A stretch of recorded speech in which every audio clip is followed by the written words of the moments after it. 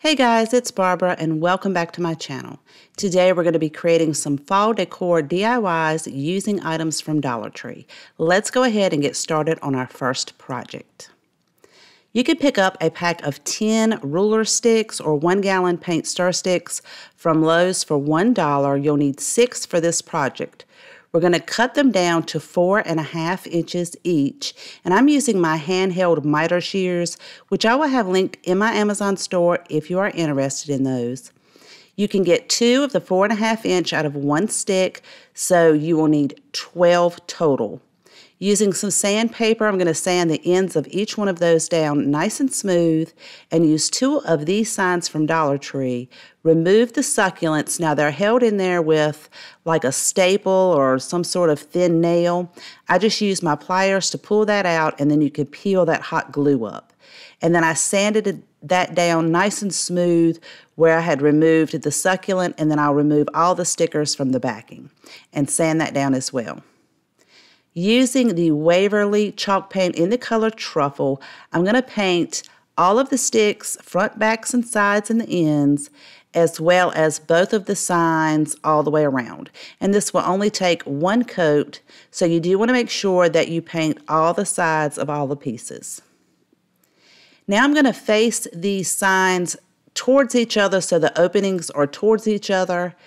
And then I will start attaching my stir sticks to the outside. I'm just going to start on the outside edge and make sure that I glue them on the very edge on each end, and I'm using some E6000 and hot glue to hold that in place.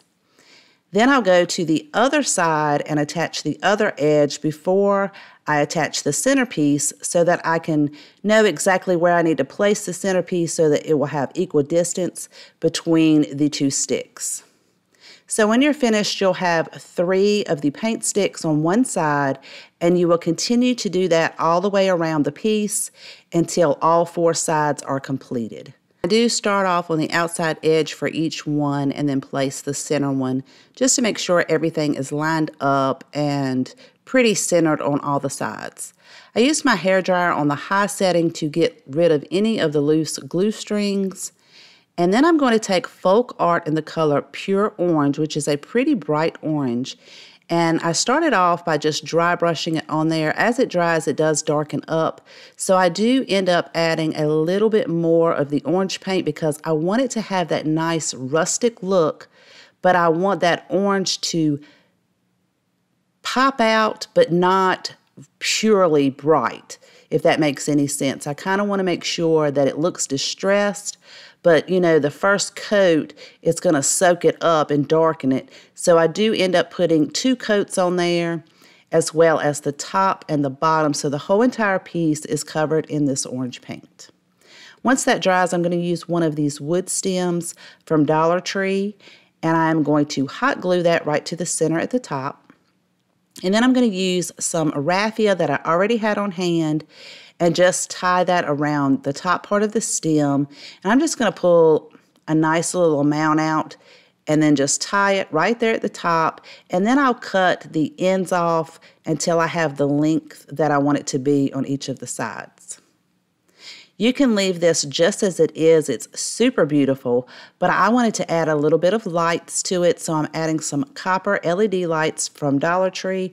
I'm just going to feed that through one of the slats on the pumpkin, and then you can hide your battery box on the back of it when you set it out for your decor. I think this one is absolutely gorgeous.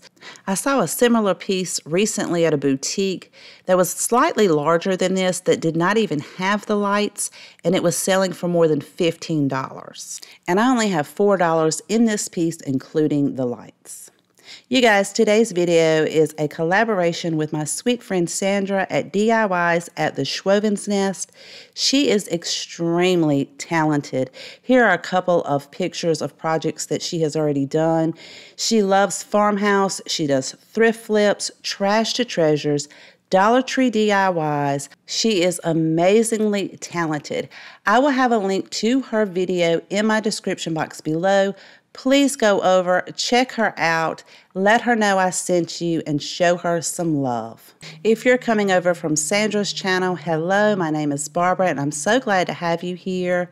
I would love for you to click that subscribe button and the notification bell if you are enjoying today's video, and also visit me on Instagram, my website for free printables, and my Pinterest board. Now we're going to get started on project number 2. Using one of these signs from Dollar Tree, I'm going to remove the ribbon as well as the staples from the back, and then take some sandpaper and sand down all of those holes. Although I'm going to be covering this up, I want it to have a nice smooth surface.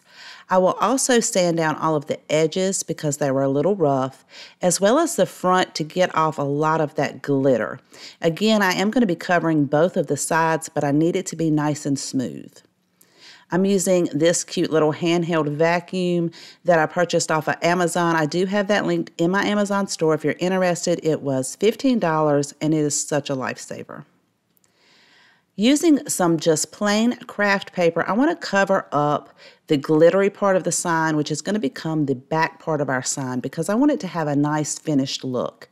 I'm just going to hold each one of those pieces of the sign up and trace that out, cut it down, and then attach it to that glittery part with just a regular glue stick. Really emphasizing on those edges to make sure it has a nice good seal. And I will repeat that process with the other 2 signs. I'm going to set this to the side for just a moment and use one of Dollar Tree's regular palettes as well as 6 of the tumbling tower pieces and 4 regular size craft sticks. I'm going to attach the tumbling tower pieces to the back of the palette. For the bottom, I'm going to glue down the skinny side right in between those 2 end pieces that hold the palette together. And then I will take 2 of the tumbling tower pieces and glue down the fatter side so it's a little bit more flat on top of those slats so that all of it will be nice and flush when I attach it. All those tumbling tower pieces will be flush on the back side. I'm going to take the regular craft sticks as well as the piece we just put together, and I'm going to give that a coat of the Waverly Antique Wax, and I'm going to apply that, really making sure I get down in between all of those edges. And then I like to take a paper towel or a wet baby wipe and just kind of blend that in. It lightens it up just a little bit, and make sure that I do all of the sides so everything's coated. Now we're going to flip our signs over so that this was the original back is now going to be the front, and I'm using this gorgeous scrapbook paper from Hobby Lobby. I think it was it was on sale, so it was like 41 cents. Again, I'm going to trace each one of these individually out and cut those down. And once I have all of those cut out, I'm going to apply the scrapbook paper using matte Mod Podge. Now you might be wondering, why did I use a glue stick on the back and I'm using the Mod Podge on the front? I want to make sure everything is sealed and perfect and beautiful on the front. The craft paper on the back is okay. It was pretty much for just aesthetics to make sure it looked nice and finished if you could see the back, but I want the front to have a really good, nice seal. So I put an even coat on each one of these and then press it down. Once that dries, I'm going to take a piece of sandpaper and go in one direction around all of the sides to get any of the excess paper off. Using a square, I'm going to flip them over so now the back side is facing me. And I'm going to space them about a ½ inch apart. And using hot glue, I'm going to attach those craft sticks to the back to hold these 3 signs together, but also look like it is fencing from the front. So when you flip it around, you'll see a little bit of those slats so it looks like a fence. Then I'm going to attach that palette right to the bottom of the sign, flush with the bottom of each of those signs. So you could hang this up, you could put a hanger on there, or you could let it be a freestanding sign. Using one of these Dollar Tree bouquets, I'm going to remove those pretty little berries with the greenery, and then the pumpkin, I'm going to cut that in half, and then I did take another pumpkin off of another pick because I wanted 3 pumpkins. I just felt like 3 looked better than just the 2. I placed the greenery, I didn't even glue it down, I just placed one on each side through the palette, and then hot glued the pumpkins down. And then I'm going to use one of these bittersweets from Dollar Tree. They are gorgeous. Cut a couple of stems off and place one on each side and cut, well, I do cut the end of one of the little sprigs so it just has two of the flowers, and hot glue those down sort of in between the pumpkins like it's coming up behind the pumpkins.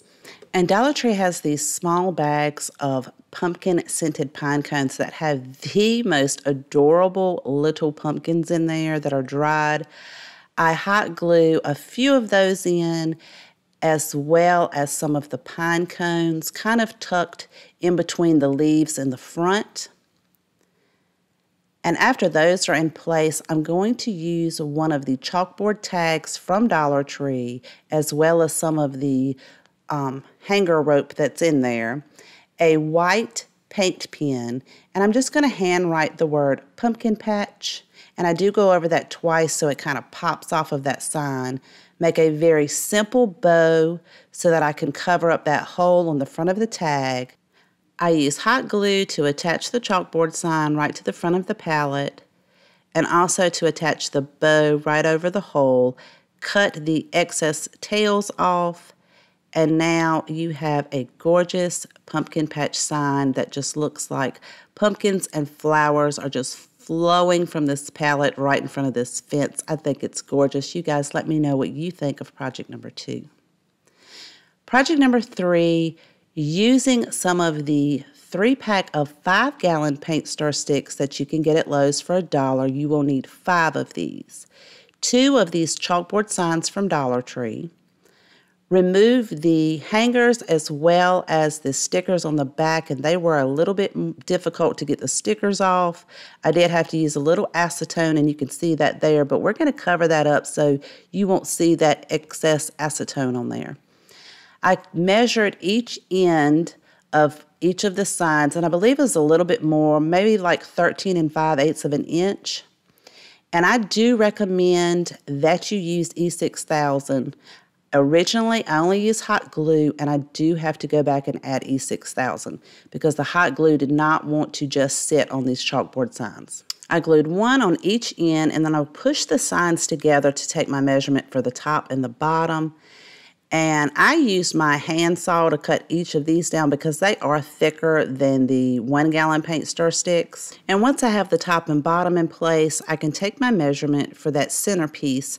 This is really going to provide some support where the two signs meet together. Using antique wax made by Waverly, I'm going to go over all of the wood part. And again, my method is to just paint it on there with a paintbrush and then kind of blend it in and smear it around and lighten it up a little bit. And this is when I realized that the hot glue itself was not going to hold the sign together because a couple of the corners were popping up. So I did pull them all off, added E6000 on there, and then used my clamps to hold everything in place and set some paint right there in the middle just until all that E6000 set up, and now it's nice and sturdy. And for the back, I want to add a little bit more support. So I'm going to add one of the extra ends of the paint stick to the center, 2 at the bottom, and then 2 at the top. So I needed the 2 at the top so that I could add hangers to it. And I added the 2 at the bottom so that when you hang it up on the wall, everything will be nice and flush, and these paint sticks will be what's resting against the wall. For the hanger portion at the top, I'm using these sawtooth hangers. These are just the simple ones that come off of the Dollar Tree signs. When I reuse these signs, I always keep the hangers, and I'm going to add one on each side of this sign. Just tapping it in with the hammer. They're very easy to add on. Using 2 of these very small baskets from Dollar Tree. These are the 3 by 8 3/4 by 2 inch wire baskets that you find in the organizing section. I'm going to hold one up at the very bottom on the right hand side and make a mark about the 3rd space over with just a white marker. And I set this up on some wood blocks, of course, so I wouldn't drill through my table. And I'm going to drill a hole right there where each of those marks are, big or wide enough to put my zip tie in. So I am using a pretty large zip tie because I want to make sure that if I put anything in these baskets that the zip tie is not going to break. So you should really pull your zip tie all the way through and then loop it around and then go through the hole. But I don't know what I was thinking. I just pulled it halfway through and then I flip it over and then I realized I've got to pull it all the way through so that I can close it off. So learn from my mistake. Make sure you pull it all the way through before you flip it over. Then you can just push it through the end and cut that excess off. And then I'm going to add the second basket just like I added the first basket. And I'm giving myself enough space so that I can add something, or when I put things in the bottom basket, it's not going to hit that top basket. To give it a little bit of a fall feel, I'm going to use this gorgeous scrapbook paper from Hobby Lobby. This was 41 cents as well. And I am just going to cut out the design that I want, and I kind of want it to go a little bit larger from the right-hand side down to the bottom left-hand corner. So I'm cutting out some of the pumpkins that I wanted and kind of shaped it up. And I don't want to Mod Podge this on here because I really want to be able to use this in my craft room and be able to change the design out at the bottom for any holiday. I made sure that I seasoned my chalkboard because if you don't season your chalkboard, if you write anything on there, it'll be stuck there forever. And I didn't have any double-sided sticky tape, so I'm just taking some tape, rolling it around into like a little loop, and then I'm making my own double-sided sticky tape. And that way I can place my picture on there and I can take that off and I won't damage it and I can change it out for the seasons. Because it's going to be fall soon, I'm just writing Hello Fall, and then I can decorate it with some really cute pumpkins or whatever decor. This is a pretty versatile piece, so again, you could use it in your craft room, your kitchen, wherever you like. You guys, if you have a favorite, please let me know in the comment section down below. I always love to know which one is your favorite. Please make sure to check out Sandra's video. I will have a link to her video in my description box below. You will not be disappointed. You guys, thank you so much for watching. Please take care, and I will see you guys next time.